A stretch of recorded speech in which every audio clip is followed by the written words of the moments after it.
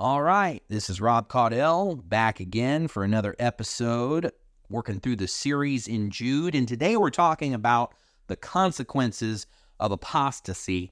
We're going to be focusing primarily on the verses 5 through 7, and so Jude in these verses provides three examples of apostasy from the Old Testament to warn believers of the severe consequences of turning away from God. Now, I don't remember the last time I've seen one of these, but maybe you guys have. Maybe you've seen lighthouses recently. A lighthouse generally will stand for a long time, and its purpose is to guide ships safely to shore. But let's say there's a keeper of the lighthouse who has neglected his duty. The light ends up going out, and the ship, because he can't see the rocky shore, ends up crashing, and the loss is catastrophic. It's tragic. And it's all due because of one person's failure to remain vigilant. The keeper neglected his responsibility, and because of that, there were devastating consequences. And so Jude is warning his readers of the dangers of apostasy. And that's what that means. When you hear that word apostasy, that is basically a turning away from God's truth. He points to three historical examples where neglect, rebellion, and immorality led to destruction. These examples serve as a very serious reminder that turning away from God leads to severe judgment. These warnings are not just historical lessons, but these are things that apply to us today. These are urgent calls for us to remain faithful today. Let's go ahead and read verses 5 through 7. It says, "Now I want to remind you, although you once fully knew it, that Jesus, who saved a people out of the land of Egypt, afterward destroyed those who did not believe. And the angels who did not stay within their own position of authority, but left their proper dwelling, he has kept in eternal chains under gloomy darkness until the judgment of the great day." Let's pray. Lord, as we look at these very serious verses, help us to understand the seriousness of apostasy. Lord, I pray your Spirit would guide us to remain faithful and vigilant, that we would guard our hearts and our minds from turning away from your truth. And we ask you these things in Jesus' name. Amen. Jude reminds us of three well-known acts of apostasy in the Old Testament. Each one shows a different aspect of turning away from God and the consequences that follow those actions. And so let's talk about these. The first thing we see is in verse 5. We have the apostasy of Israel.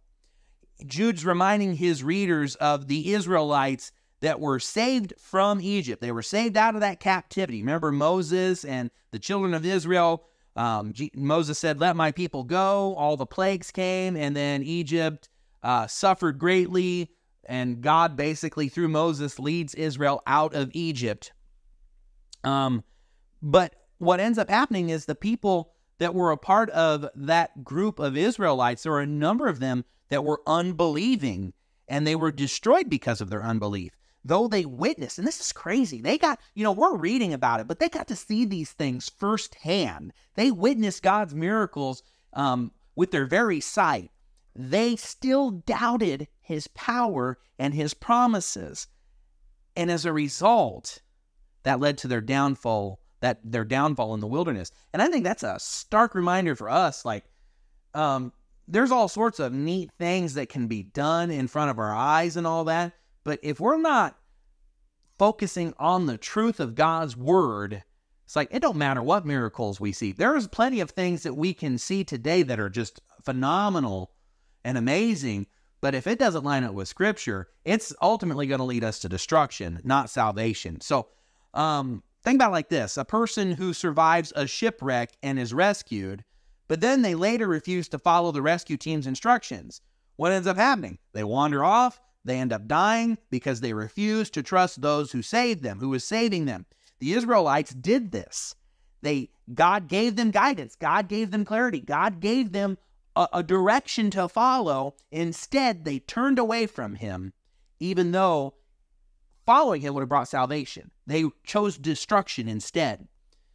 That situation with the Israelites is a powerful warning that it's not enough to begin well. And a lot of us do start well when it comes to like our goals in ministry, our goals in our education for serving the Lord and all that. But if we do not finish well, and think about it like this, this unbelief led to their destruction, showing that God's deliverance is not a guarantee against future judgment if one turns away from him. And that's the thing. It's like, if you don't truly know the Lord as your Savior, you are that person that Jude is talking about. You will be swayed and you will be pulled away. You will be pulled away from the false doctrine. Now, I believe when Jude is talking about these things, he's not necessarily saying that a person can lose their salvation, but what we see here is people who do not trust in God, or let's say they're sitting on the fence. Maybe they're hanging out with the church, but they're not in the church. They're not saved. If they're hearing something that is false in the name of truth and they believe it, they're being pulled away, and that leads to their destruction. However, now let's talk about the believer, because there is something to be said about the believer here, and Jude we'll talk about that more in depth later on. But believers can be swayed by false teaching. Now, they won't necessarily lose, they won't lose their salvation. You'll never hear me say that. I believe we are eternally secure. I believe in the perseverance of the saints, and I believe there's a scriptural argument for that. Romans talks about how nothing, not even ourselves, we cannot be plucked from God's hand. But what happens is we can be led astray, and we can face the consequences of our actions of turning away from the truth, or not acknowledging the truth, not standing up to the truth. Because you'll see Jude saying, hey, it's one thing to know it, but you need to also stand for it. You need to contend for it. If you're not contending for it, this is what's going to happen as a result of that. And so we have this call, as I just mentioned, the perseverance in the faith that Paul emphasizes in 1 Corinthians 10, verse 12. He says, therefore, let anyone who thinks that he stands take heed lest he fall. We need to guard our hearts against unbelief and the temptation to doubt God's promises. Our faith, it's not just something that we know, but it's something we live out. We manifest it. What God is working in us must be worked out. That's what it means when Paul says, work out your own faith, work out your own salvation with fear and trembling. What we are to do is work out what he is working within us. And if we don't do that, we're going to be a force for evil rather than for good, because we're not standing and making a difference on God's behalf. And so our faith must be active. We must be continually trusting in God's power and provision, even when it's challenging, even when we're facing daunting situations. It's not just about, we're not talking about, as I said, just being saved, but continuing to live out our faith, continuing to be obedient. And so Jude tells us this apostasy, we're talking about human apostasy. This didn't just affect humans, but even the spiritual realm. The angels did not stay within their proper domain, but they abandoned their positions. These angels who were enjoying the bliss of heaven as servants of Almighty God, these angels in God's presence rebel, and now some of them are obviously still at work as forces in the world. We know Satan is obviously at work in the world as the prince of the power of the air, but there's, angels that did apparently things so heinous in their rebellion against God, they are now in chains awaiting eternal judgment. And that was because of their rebellion. Now, I think a good way to illustrate this is maybe there's a high-ranking official who betrays his country. He abandons his duties in order to get personal gain. Well, despite that former position of honor, because he betrayed his country, betrayed the leadership, betrayed what he was a traitor to what he was supposed to uphold, he is now imprisoned and disgraced. The fallen angels once held positions of glory, but now they face eternal judgment because of their rebellion. The fate of these angels demonstrates that no one, not even beings of great power and position, is exempt from God's judgment if they are in rebellion against him.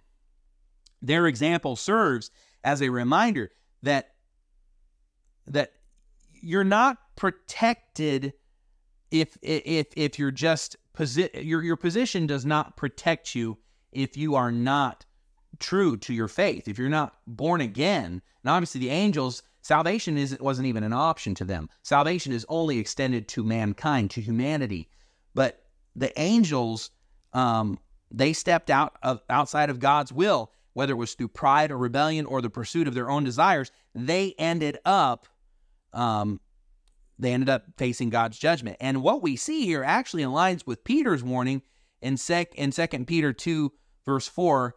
I'm going to turn there real quick. 2 Peter 2, verse 4, it says, "For if God did not spare angels when they sinned, but cast them into hell and committed them to chains of gloomy darkness to be kept until the judgment." Wow, what a scary reality that is for the angels. And if you don't know Jesus, that's your fate as well. So we need to recognize the seriousness of remaining within the boundaries God has set for us, just as angels were judged for abandoning their God-given roles. If we don't contend for the faith, that's the fate of those that are getting swept away, that are getting pulled away from the truth of God's word. And so whether through pride, rebellion, or the pursuit of our own desires, our safety lies in obedience and submission to God's authority.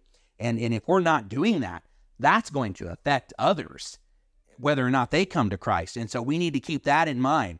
The next thing we see in verse 7, Jude cites Sodom and Gomorrah as examples of those who indulged in gross immorality, homosexuality, rape, all these things, horrible, horrible, unnatural desires. This resulted in their destruction by fire physically and fire eternally. These cities are frequently mentioned in Scripture as examples of God's righteous judgment. And what they were a city. They were cities that completely disregarded the law, where every form of immorality is celebrated without restraint. That city eventually faced chaos and destruction, and that was the ultimate consequence of their actions. Sodom and Gomorrah, their fate was sealed by their persistent rejection of God's moral standards. And it's amazing because while Lot remained in the city, when Abraham knew he was there, God even said he would not destroy until the righteous were taken out. And Lot was considered righteous, even though there was obviously, he wasn't righteous because of his own actions. He was righteous because of God, his faith in God, the same faith that Abraham has, the same faith that we have. It's not our righteousness, what we have done, that saves us, but it's according to God's mercy and what Christ has done for us. Lot was a believer who was in rebellion, but in God's grace, God delivers Lot out of that destruction, and the cities of Sodom and Gomorrah were destroyed ultimately. And that illustrates the certainty of God's judgment on those who reject his word. Their punishment serves as a vivid warning of the eternal consequences of living in defiance of God. And I believe this is consistent with Paul's teaching in Romans 1:27, where he speaks of the consequences of abandoning God's design. Let's read that real quick. We don't want to miss out on a verse from Romans, especially as it's so relevant to what we're going through today in our world. Let me turn there real quick. Romans chapter 1, verse 27 says, "And the men likewise gave up natural relations with women and were consumed with passion for one another, men committing shameless acts with men and receiving in themselves the due penalty for their error." So this is what happens. So they're in rebellion against God. They're denying the created order that God has established for human relationships. There's sexual activity outside of marriage, and even worse, it's not heterosexual immorality. While there is that nature of sin, but this is talking about homosexual activity, and you see this all over the place today. It is in our face around every corner. 2 months ago was Pride Month, the month of June, rainbow flags everywhere. They've hijacked the rainbow, and they're basically saying that this is love is love, do whatever you want, totally in opposition to what the scripture says. And people have crept in and said, oh, this is okay. Love, if you love your neighbor, you're going to love homosexuality. You're going to accept. And the fact of the matter is Jesus, he might have accepted people for who they are, but he did not leave them as they were. We get accepted as sinners, but when he saves us by his grace, he's changing us. That old self is to be put off and the new is to be put on. And that is where I think this movement is falling short, is like they don't recognize, or they're intentionally ignoring the fact that once we get saved, we are to be in pursuit of being conformed into the image of Christ, not staying where we are, and then even becoming more and more militant about it as well. So we see that in Romans 1:27, that Paul is talking about the consequences of abandoning God's design for human relationships. We live in a culture, as I said, that increasingly mirrors the moral decay of Sodom and Gomorrah. And so as believers, we need to resist the pressure to conform to such immorality. We are called to uphold God's standards in our lives, knowing that God's judgment is real and it's inevitable for those who reject his ways. If we're not standing for the truth, we are not being a force that is directing people to the Lord, but we are actually freely letting them flow towards destruction. And so Jude's message is clear. Apostasy leads to destruction.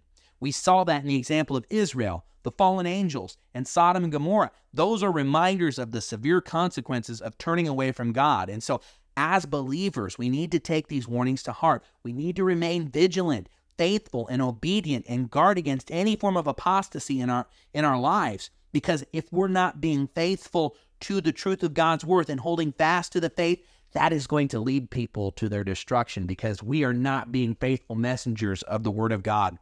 And so that is so important. And if you're listening to the sound of my voice today, don't be swayed by what the world is teaching. If you don't know Jesus as your Savior, if you haven't turned to Christ, I urge you today to consider the seriousness of these warnings. This was written to you. God's judgment is real, but so is his offer of salvation through Jesus Christ. You need to repent and believe in him today and receive the gift of eternal life. Let's pray. Heavenly Father, we thank you for the warnings you have given us in your word. Help us to heed them, to remain faithful to you, to live lives that reflect your holiness. We pray for those who do not yet know you, that they would turn from their ways and come to know the saving grace of Jesus Christ. And we ask you these things in his precious name. Amen.